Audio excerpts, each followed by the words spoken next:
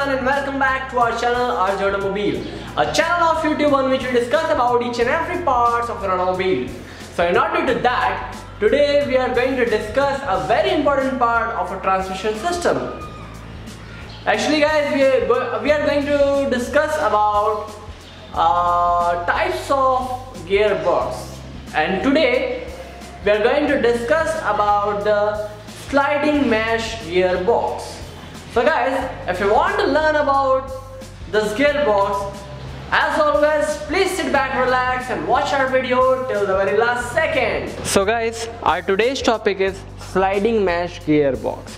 Guys, gearbox is a very important part of our transmission system. So today we are going to discuss about the sliding mesh gearbox. So guys, please have a look on this diagram. This diagram shows the position of gearbox. Guys, this one is the engine, after that flywheel, then clutch, and then this gearbox is situated. The gearbox transmits the power from the engine to the wheels with the help of this propeller shaft and differential in different ratios. So if we want different speeds and torque, so we have to use the gearbox. So guys, in the sliding mesh gearbox, here we are showing 3 gears through which our vehicle can move forward, and fourth one is a reverse gear through which our vehicle can move backward. So guys, let's have a look on the construction of sliding mesh gearbox. In this gearbox, basically 3 shafts are present. First one is a clutch shaft, second main shaft, and third is a lay shaft or a counter shaft. So guys, a gear connected with the clutch shaft is called clutch gear, which is shown here by A, and another gear which is connected to the counter shaft or lay shaft is shown here by the B. Guys, these both gears are kept in contact in every time. That's why it is shown here by the green color. And then the orange color gears are connected with the counter shaft or lay shaft, and the pink color gear shown here which are connected with the main shaft. So guys, here some conditions are possible for moving of a vehicle. So first of all, power comes from the engine, is entered through this gear which is A, is also called clutch gear, and transmitted to the gear number B. Guys, these gears are always kept in contact, that's why always it's in moving condition, but our vehicles are rest in condition at that time, and this position is called neutral position.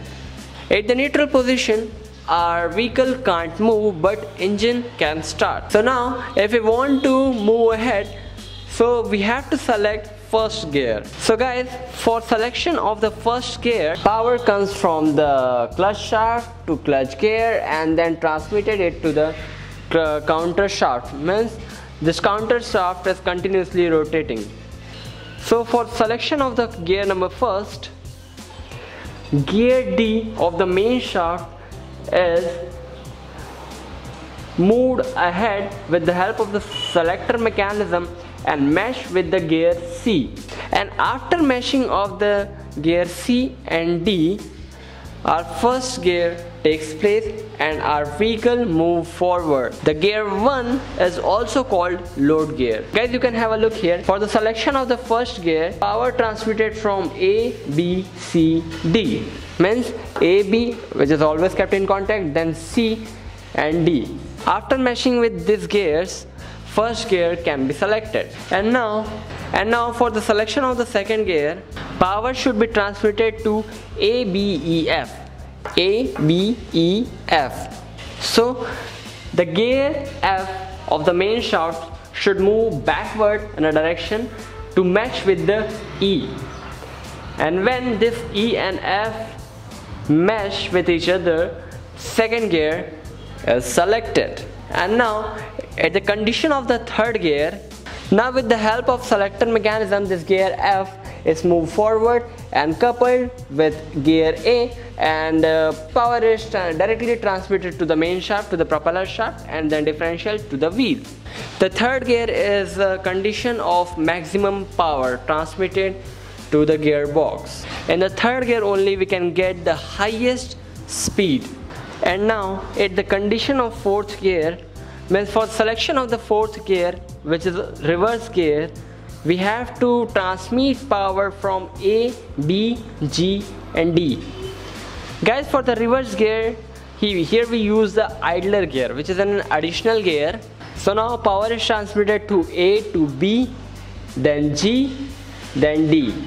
But in between G and D, here we use the idler gear, which opposes the rotation of G. Means if this shaft is rotating in the anti-clockwise direction and mesh with this gear, then we got the clockwise direction to move ahead. But with the help of idler gear, if we rotate in the anti-clockwise direction, this rotates in the clockwise direction, and this gear again rotates in the anti-clockwise direction. Means same rotation is got with this 3 gears or with this idler gear. So guys, this one is a fourth gear or a reverse gear. So guys, this is sliding mesh gearbox. Okay, so thanks for watching guys our today's video. If you like this video, please give us a big fat thumbs up, share with your friends and subscribe our channel. Thank you so much. I will see you to the next week.